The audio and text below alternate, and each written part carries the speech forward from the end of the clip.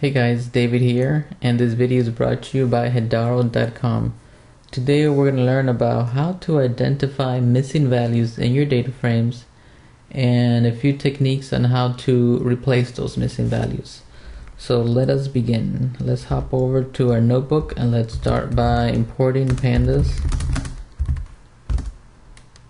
Once we got pandas imported, let me share with you the version I'm using for those who are following along. Alright, so let's make up some fake data for us. Let's go key value, oops, A, B, C, C. We're just making up some fake data and we're making up some numbers to go along with it. Alright, so let's go pd.read clipboard. So let us copy this data, and this read clipboard function will read the data we created in Excel and put it into a data frame. And there we go. This is our data. Now we don't have missing values, but let's go ahead and do that. So how do we do that?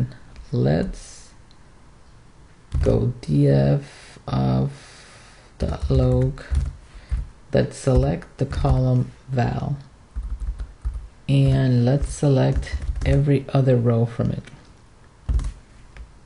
So this line of code that I just wrote tells you let me pick every other. So it's gonna select row 0, then it's gonna skip 1, then it's gonna go to 2, then it's gonna skip 3, then it's gonna go to 4. That's what this did, and this tells you which column we're doing it on. So we just did it on one column value. Now on this 3 rows, I'm gonna make them all null, and to do that we just gotta go equals none.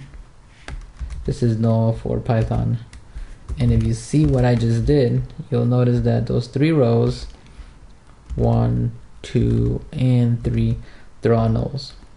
Alright, now that we got a data frame, which is df, that has null values, how do you identify them using pandas?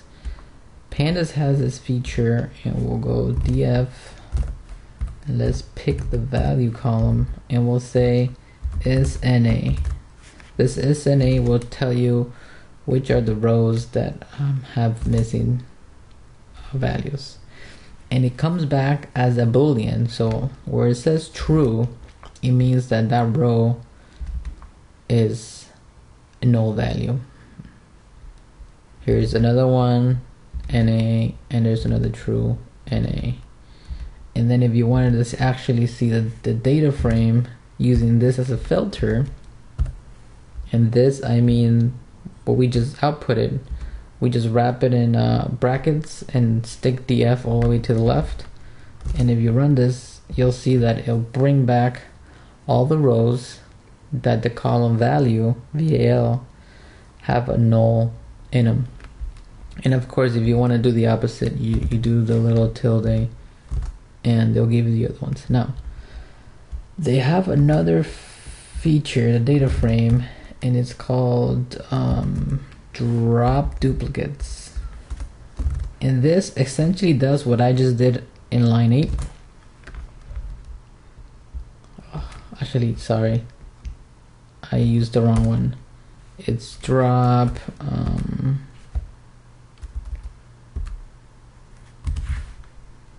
NA. My bad. It's called drop NA, and when you run it, you'll see that it drops the null values automatically. So this is equivalent to this, but it's just much cleaner. Alright, so that's how you identify missing values, and that's how you do it in pandas. Now let's move on. Let's say you wanted to fill these values with something, with some data. So they got this function called fill NA, and inside you could put a value, and everywhere it'll find a missing value, it'll fill it with zeros. So here, let me copy this over. Let's keep this as df so you can see it, and let's paste that down here so you can compare the data frames.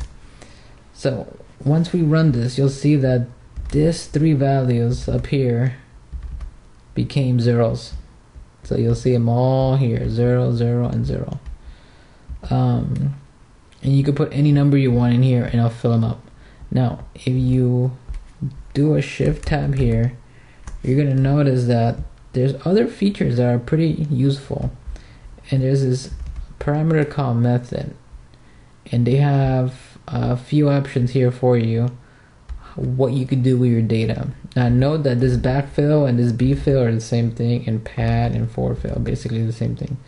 So let's just use backfill and forward fill and show you what this parameter does for you. By default, notice that it's none, and you can see that here.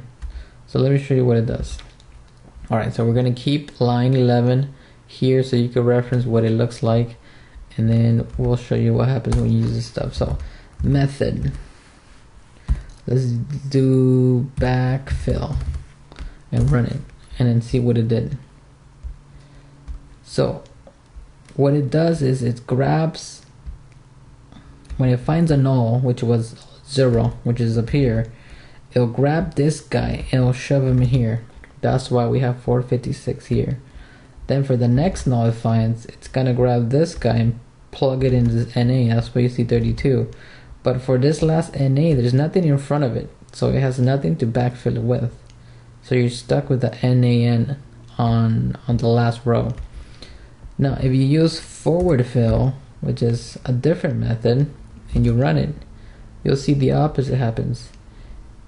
It fills forward. So this is the first NA, so it'll grab the value here and throw it in here. That's where you see this at.